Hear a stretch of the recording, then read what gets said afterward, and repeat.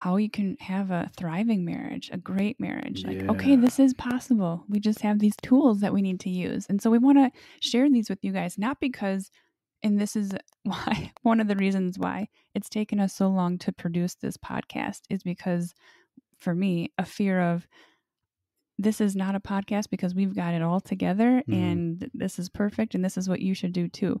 But rather, this is what worked for us. And if it can at all help you guys, we want to share that to help other marriages. Mm-hmm.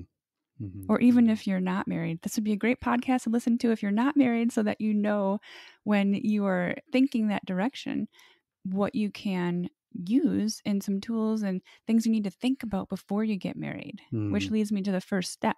But first,